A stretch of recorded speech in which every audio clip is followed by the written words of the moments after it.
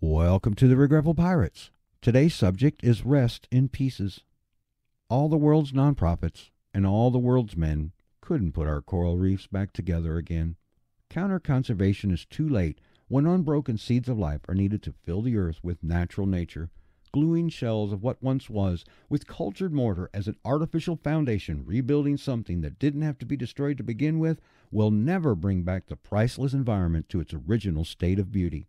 Proactive measures must be taken now to prevent any further damage to wild or unwild torture in the merry-go-round aquaculture coral reef extinction business known as the Aquarium Ministry and Friends.